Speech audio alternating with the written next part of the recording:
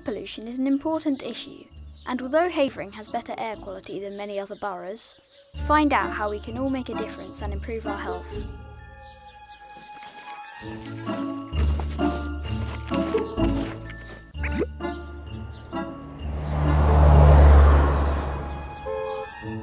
What is poor air quality, and what causes it? Pollution from vehicles is the biggest cause of poor air quality.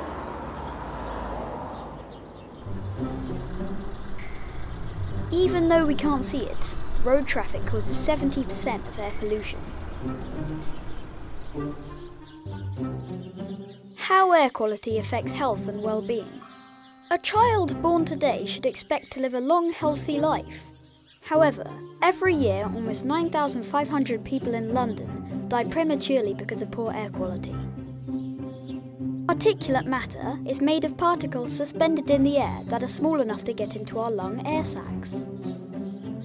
Nitrogen dioxide is a harmful gas emitted by road vehicles. It can damage lungs and make it hard to breathe.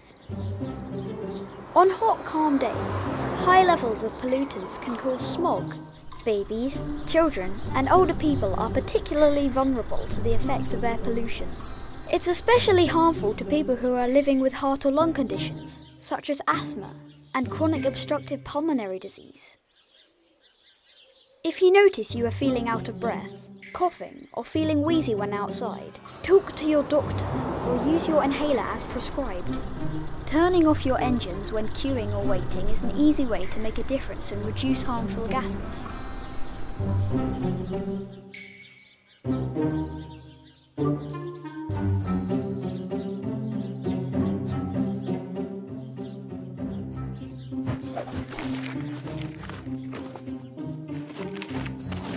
What can I do to help myself and others?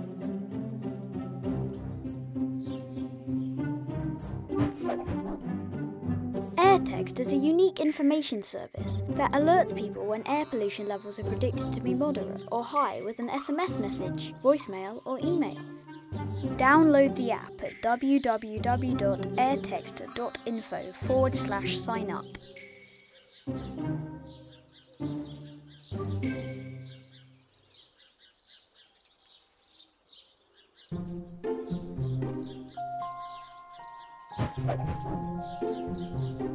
Smarter travel.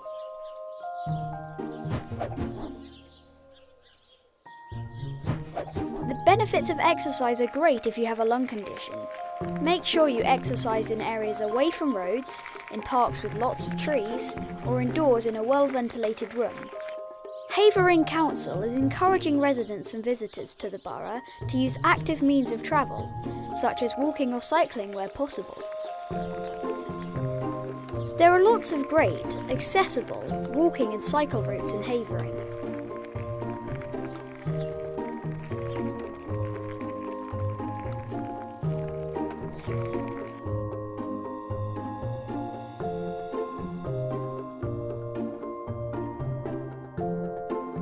It's important to take advantage of the great outdoors and enjoy Havering's many parks and open spaces. And children should be encouraged to play safely outside. Walking or cycling to school or work is not only great exercise but reduces air pollution too, because there will be fewer cars on the road. Only 1 in 5 school journeys are now by car, due to work done by the schools in Havering.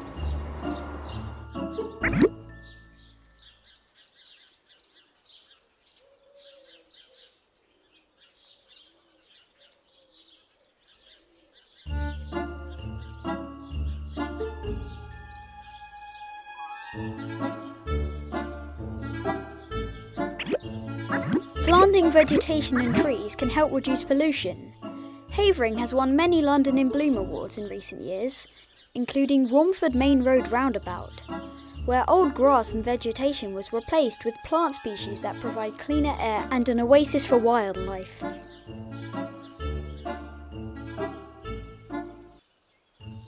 Trees remove pollutants from the air such as ozone, carbon dioxide, nitrogen dioxide and particulate matter. Greening improves air quality and public spaces in which to walk or cycle. Thinning trees allows pollutants to filter through rather than be trapped in canopies.